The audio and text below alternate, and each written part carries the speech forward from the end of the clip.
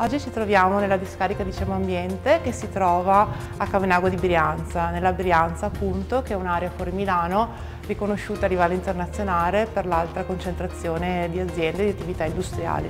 La discarica di CEM Ambiente è stata aperta nel 1970 e il suo ciclo di vita è durato per 24 anni finché nel 1994 è stata chiusa. Da allora è cominciata una lenta trasformazione per trasformarla in un parco. Di fatto, se oggi si arriva in questa località non ti aspetti che sia una discarica, anche se a fine ciclo di vita, è a tutti gli effetti un parco naturale. Ha cominciato a ridursi nella produzione sia in termini di volume sia in termini di quantità di metano. Questo non ha più permesso da un certo punto in avanti l'utilizzo dei motori alternativi, per cui il cliente ha valutato l'opportunità di installare una nuova tecnologia come Capstone, microturbine, per riuscire a sfruttare fino alla fine vita di questa discarica biogas prodotto, soprattutto anche in termini di bassa contenuto di metano nel gas.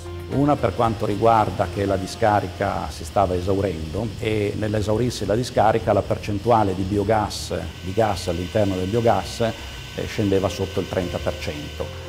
Scendendo sotto il 30% il motore classico non riesce a partire, mentre la turbina ha questo grande vantaggio che può funzionare con percentuali di gas molto basse. Il progetto finale è stato per l'installazione di 5 turbine modello C65 Capstone da 65 kW elettrici, alimentate a biogas da discarica, un compressore, un sistema di compressione e trattamento del biogas, e un sistema di recupero del calore degli esausti in uscita dalle turbine. L'energia elettrica viene utilizzata sia per i fabbisogni interni, sia nel caso in cui non ci siano i fabbisogni interni la vendiamo.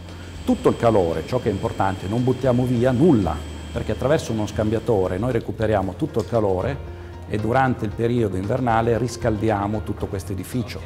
Durante il periodo estivo raffreddiamo tutto questo edificio, quindi produciamo energia elettrica, ma tutto il calore esausto lo riutilizziamo, con un grande risparmio di energia. Questo impianto è in grado di recuperare produrre sia energia elettrica che energia termica, e grazie appunto al contenuto energetico del biogas, in questo modo si ottiene un'efficienza complessiva maggiore dell'80% di recupero dell'energia prodotta con il biogas. Quindi una delle ragioni per cui il cliente CEM Ambiente di fatto ha scelto la tecnologia microturbina Capstone è proprio perché i limiti vigenti qui sono molto ristretti e le turbine Capstone praticamente hanno zero emissioni, con il risultato che adesso il parco naturale in cui ci troviamo è un parco clean and green, quindi a zero emissioni. Personalmente sono molto contento di aver fatto questa scelta, perché in realtà il mio lavoro è diventato anche più semplice, perché c'è una bassa manutenzione e contento e soddisfatto della scelta.